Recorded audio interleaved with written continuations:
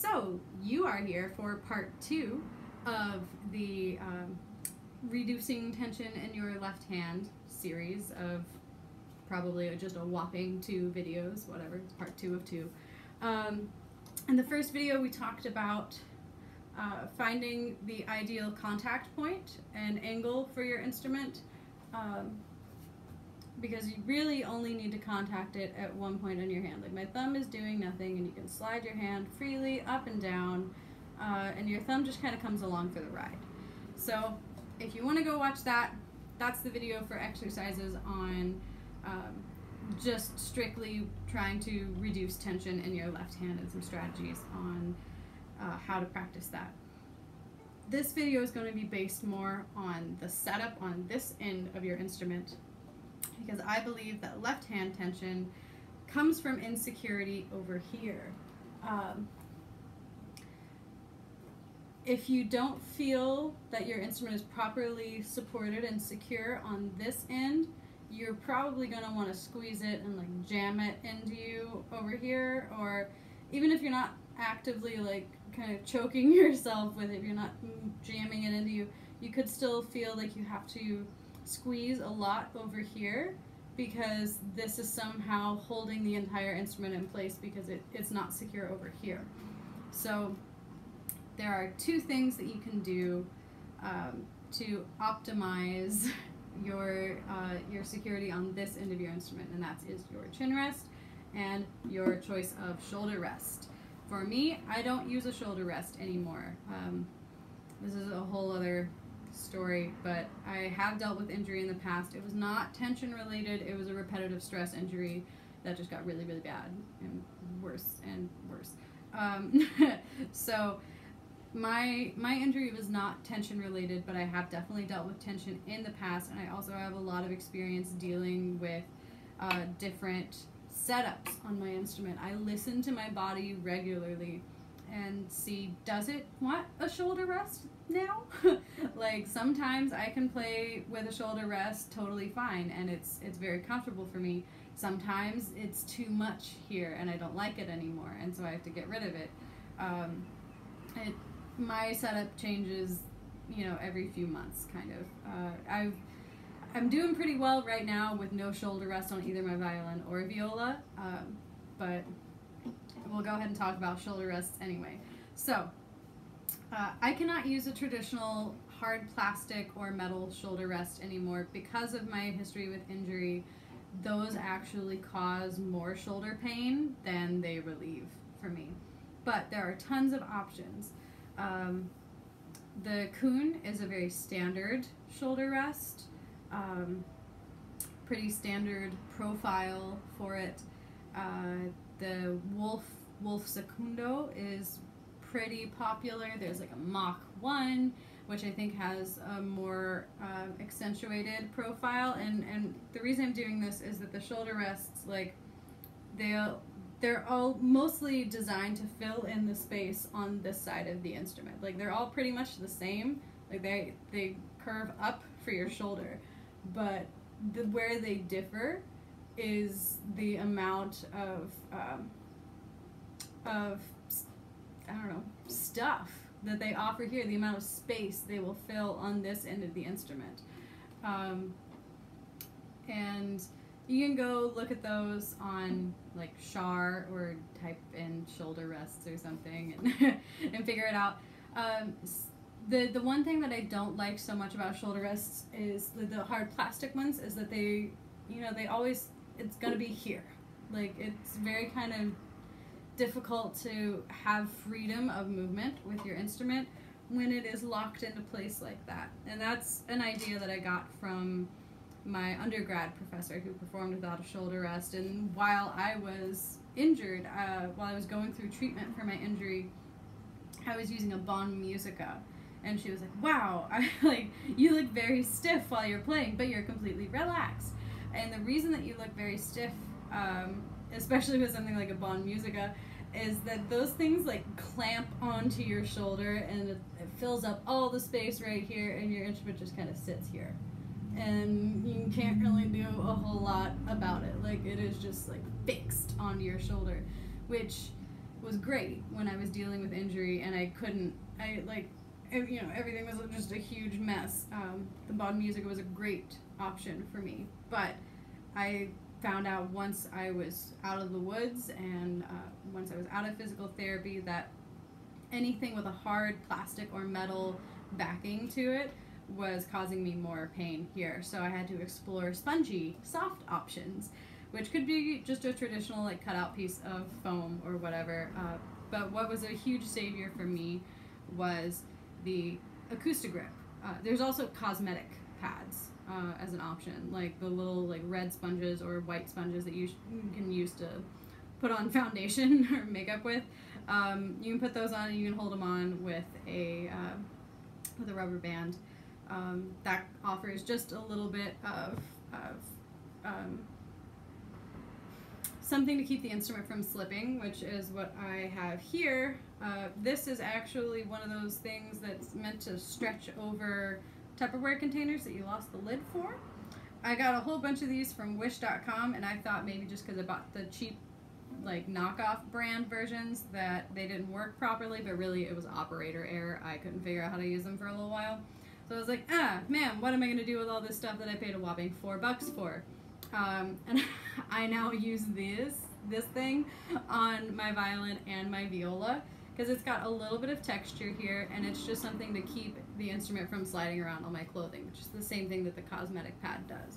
So if you're somebody, if you try playing without a shoulder rest and it's actually quite comfortable except for the slippage, you just need something very low profile on the back side of your instrument. If you need something a little higher, you can try the Acoustogrip, which is phenomenal. I'm holding it incorrectly because look at this thing, it's so old and wrecked, like it doesn't matter if I touch the back of it. It's beyond saving. It's a pretty soft foam. It's firm enough that when your instrument is here it doesn't collapse, but it's still soft enough that it doesn't cause any sort of issue for my shoulder.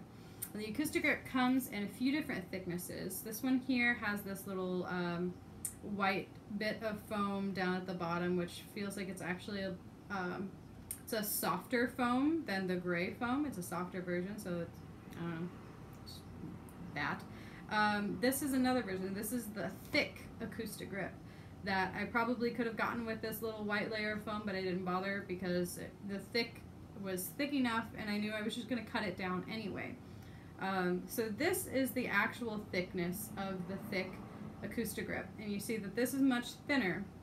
That's because I shaved this down.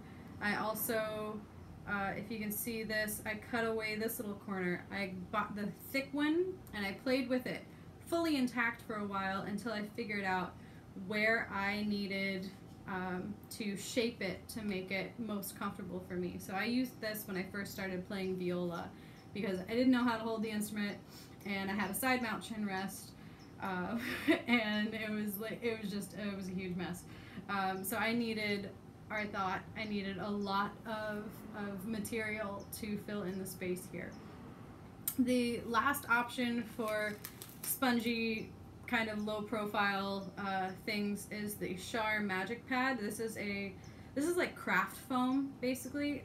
It's a way thicker, it's a more sturdy foam than the Acoustogrip, and these little things just stick onto your instrument wherever you need them. But if I'm having a flare-up in my shoulder, this is still hard enough to cause some irritation. So unfortunately, they come in so many fun shapes and colors, but unfortunately I can't really use those anymore if I'm having a huge issue with my shoulder, because that still digs in and cuts off whatever it is that's making my shoulder angry.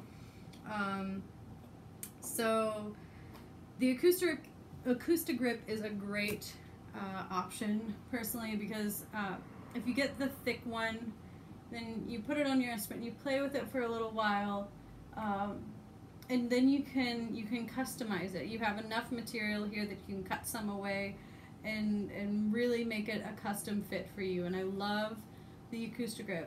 It just feels a little too much here. Like I feel like I'm trying to reach up and over onto my viola now, but it's still like, it is actually quite nice to have this amount of support here. for this huge instrument. How to explore shoulder rest options, because they're expensive sometimes, especially the Von Musica is a $50 piece of equipment that what if you don't like it? My advice for trying out, this goes for shoulder rests and chin rests, is to ask your friends, maybe ask your teacher if they have some spares lying around. Go to a local violin shop, see if they have some options that you could try. Try it before you buy it, if absolutely possible. If not, I think Char probably has a great return policy that if you get something from them and you don't like it within like 30 or 60 days or something, you can return it to them and that will be fine. So that's another option, but it is a great idea if you just have a friend that has a spare shoulder rest. They're like, oh, I hate my Von Musica. Here, just use it, or I'll sell it to you for like 20 bucks or something. I donated all of my old shoulder rests when I found out I can't use them anymore. I just gave them away. The acoustic grips I keep around though, because that's something that I can still use if that's what my body needs at a certain point.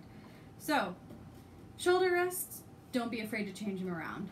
Chin rests, also don't be afraid to change them around. But let's talk about the options that you have. Sorry, this video is getting quite long, but setup is a lifelong fight. It's a lifelong battle for us. So there's two different types of mounting you can get. You can get a center mounted chin rest that goes over your tailpiece, or you can get a side mounted chin rest.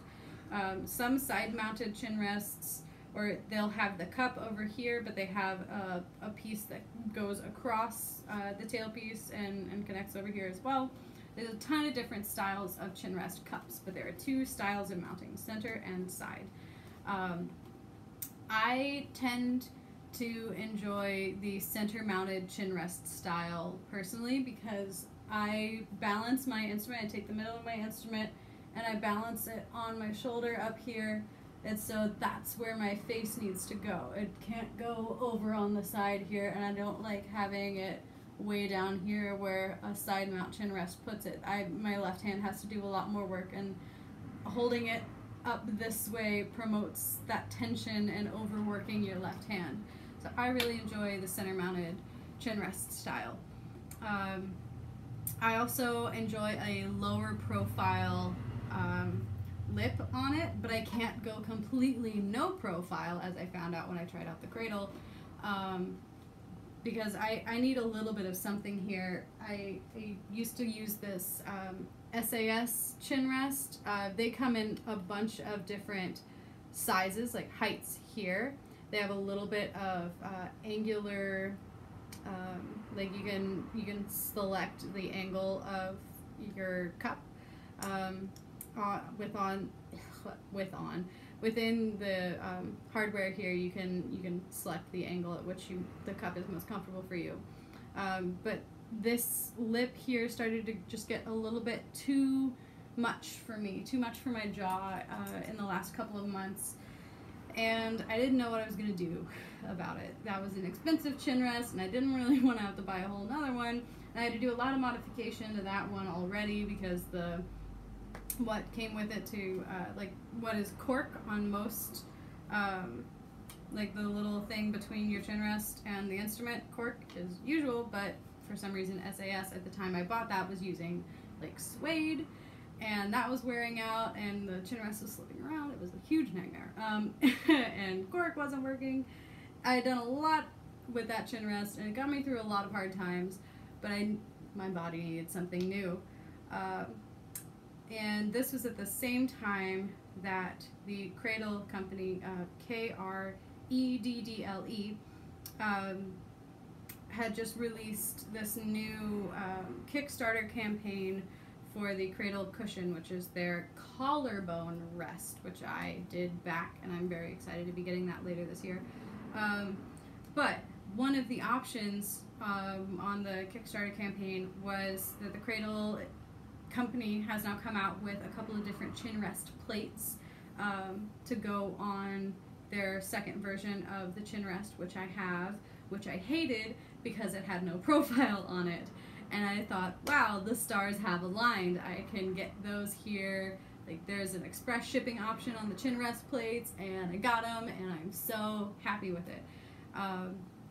So all of this is to say, check out chin rests as well. Ask your friends if they have a version that looks appealing to you. You can find all of the chin rest kinds basically online.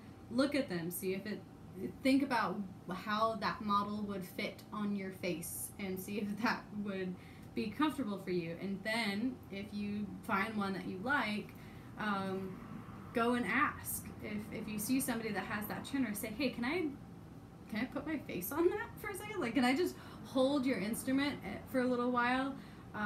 Because I'm interested in your chin rest. And the person would be like, oh, I don't want to give you, oh, I understand the whole setup thing. Yeah, absolutely, try out this chin rest. Or if you have a violin shop nearby, maybe go try out a bunch of instruments or ask them, do you have instruments with different chin rests on them? Can I try them out? I'm not interested in an instrument. I'm literally like, I'm chin rest shopping.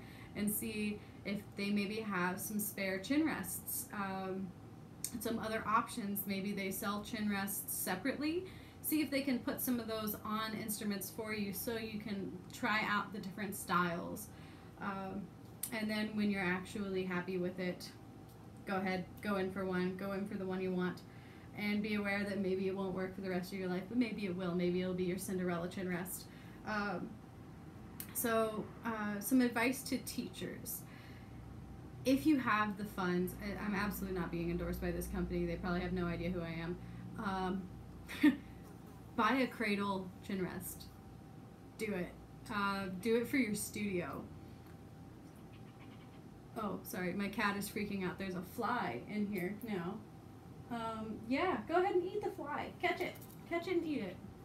I don't know how he got in here, but you should get rid of him. Oh my god, he is freaking out, and I'm freaking out, and I'm distracted. Sorry. Cradle chin rests. So, teachers, I think that you should probably, if you've got the funds, invest in a cradle chin rest for your studio. If you have a lot of students, I think this would be a really beneficial thing to have, because it's the most adjustable chin rest available at all on the planet. So if you get the side mount option, which I know I just got through saying I'm a center mount girl, I like the side mount cradle option because it is so adjustable. I can get it over the tailpiece where I like it, whereas if I got the center mount, that was the only place that the chin rest was going to be, right? But if you get the side mount, you can experiment with placement for students where they need it. Do they need a center mount chin rest? If that's what's most comfortable for them, they can get one. If they need something more side mount, do they need a tall one? Do they need a short one?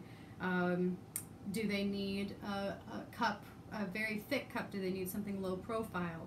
The cradle can be a teaching tool that if you have just one and you can put it on their instrument and you can experiment with all the different angles and styles, the 3 different chin rest plates now,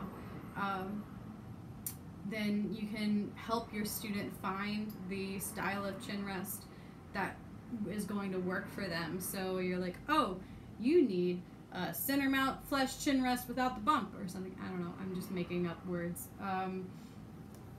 You can help them discover what chin rest they're going to need before they drop a whole bunch of money on it and buy one that they don't like. So also, I mean, if you've got the funds, maybe just go ahead and get a cradle. Having chin rests like this, like a traditional kind of ebony one, is great, and they look great.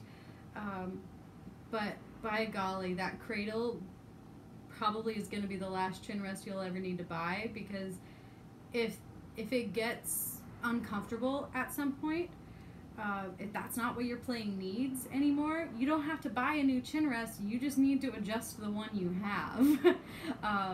Then it's a mind-blowing thing. It's phenomenal. So I'm considering buying a cradle for my viola. And I might also, depending on if I like the cradle cushion that comes out later this year, I might get a cradle cushion for my viola as well.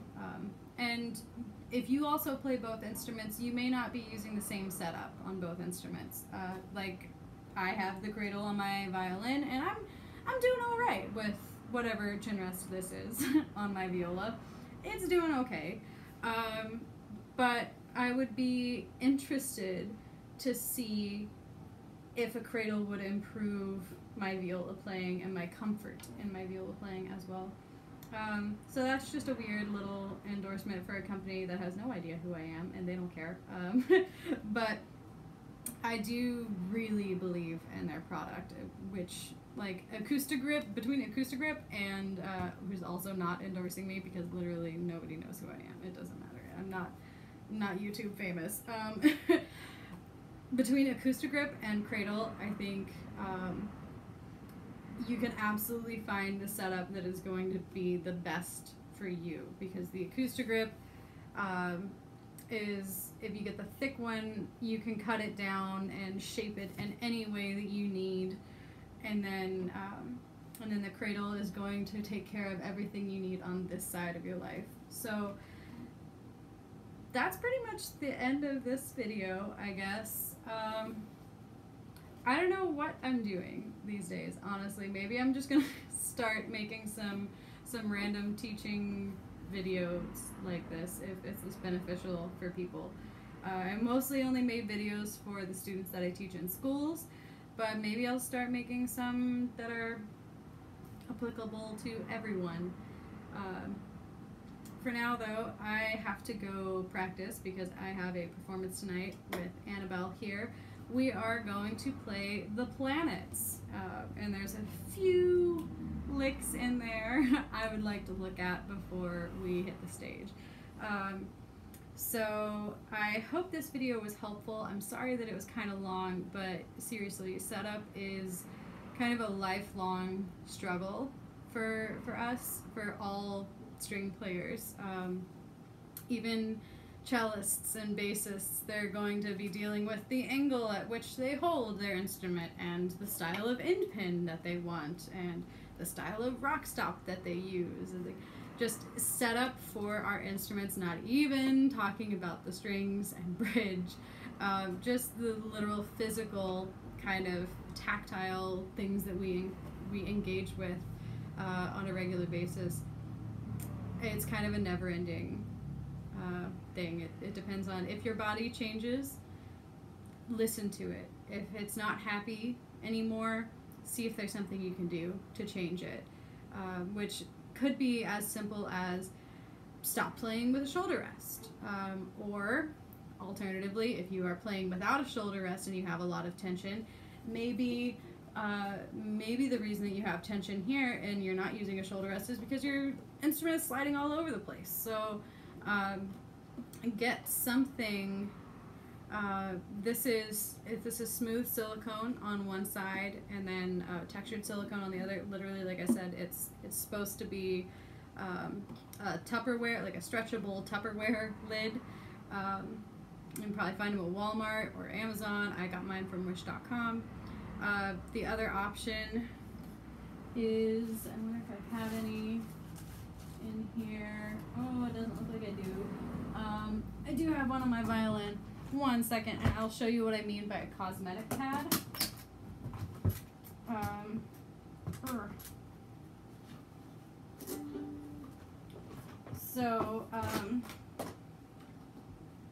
This is the setup I use on violin. This cosmetic pad, it's a very thin, just little sponge, clean, unused cosmetic pad, with the grippy silicone, because on my violin, this part of my violin will still sometimes contact my clothing, so I need that grip there, and I notice it's just a little bit more comfortable for me if I have that little bit of space filled in right there.